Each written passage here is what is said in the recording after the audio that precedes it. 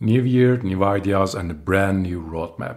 Today I would like to talk about the 2024 roadmap of PrimeVue, what you may expect and what's coming up.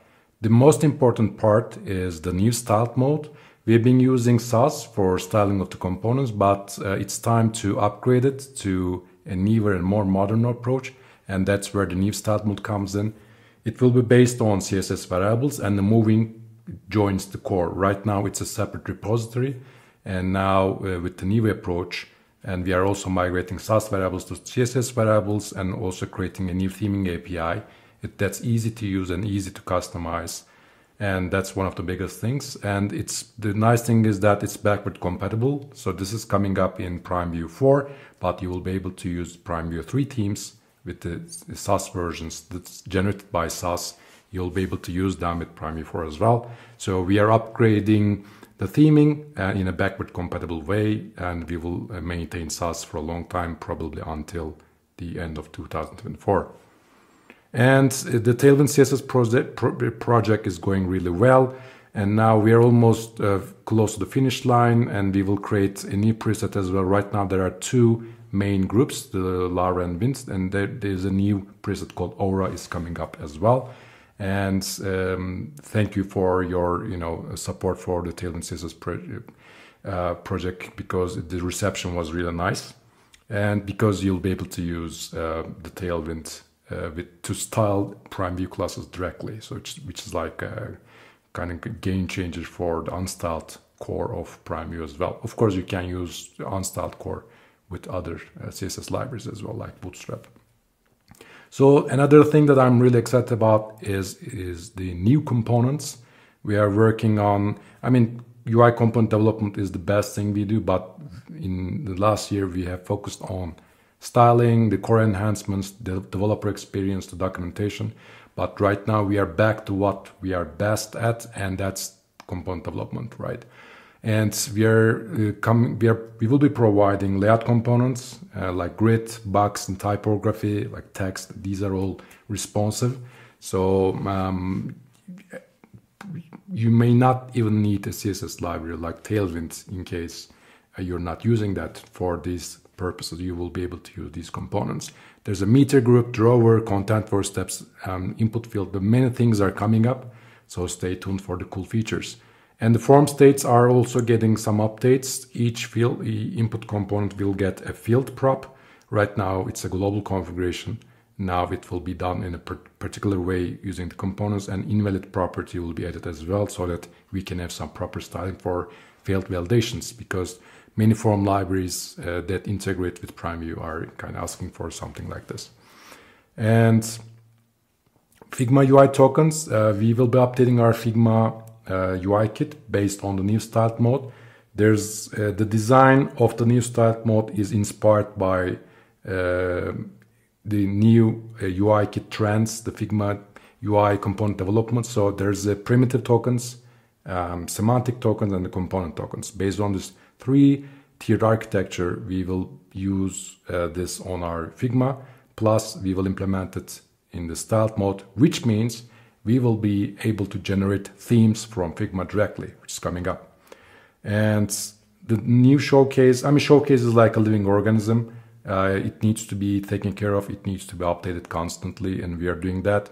The user requests from the community is more like how to, it's more like providing more examples about real life examples, like the lazy loading with the backend. Now we have migrated our showcase to Next.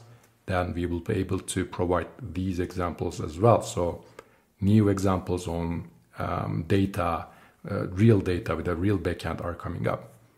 And the Prime blocks are, it's one of the biggest news of this year. We are migrating the blocks to Tailwind due to community demand.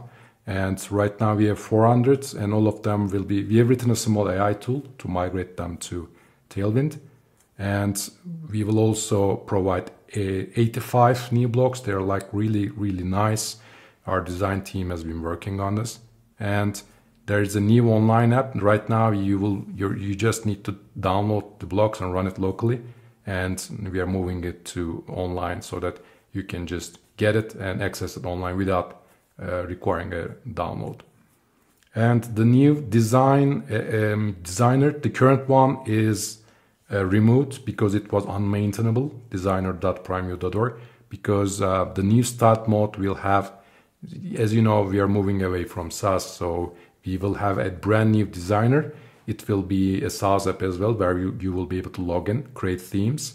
It will have two modes, one for start mode, another one for unstart mode. The unstart mode will use probably Tailwind to style the components, and the start mode, this is a live editor.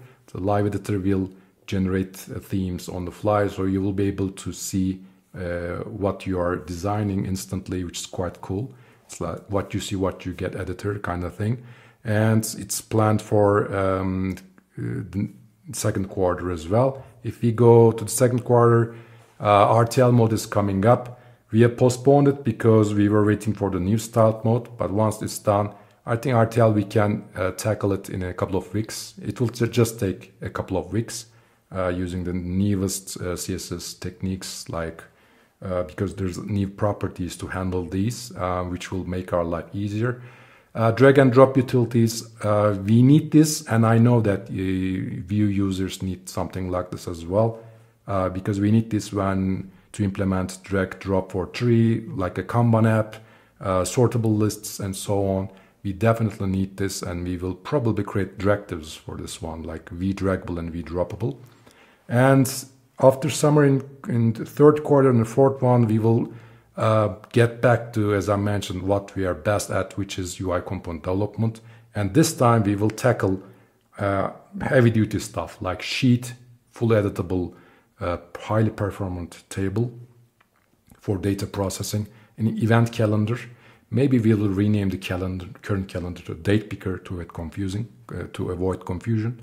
And the next ones will be Gantt chart, flow chart, HTML editor, and so on. So we are bringing the big guns by the end of the year. So, and many libraries have like smaller components like avatars, selects, tab views, accordions, but our expertise is on UI component development. So that's where I think PrimeVue will also shine as well by the end of the year.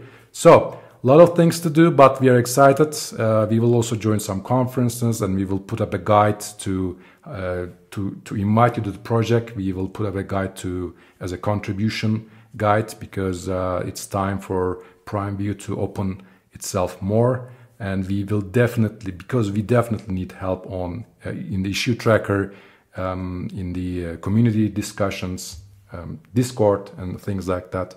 And we will also need some things from the community, especially for example, Tailwind CSS preset for material design. I mean, that will be a killer feature, but in case we don't have enough resources, we will definitely want to work with the community. So we will put up a guide about how to contribute and what are the points that help are needed. So that's it. Keep an eye on PrimeVue. I think last year was the year that PrimeVue was finally picked up by the community, and this year is the year that it will be. I think our goal is to make it a de facto standard. In Prime Faces, we have a saying: one doesn't simply use JSF without Prime Faces.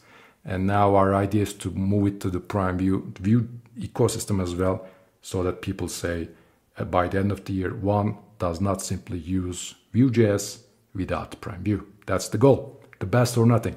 See you later.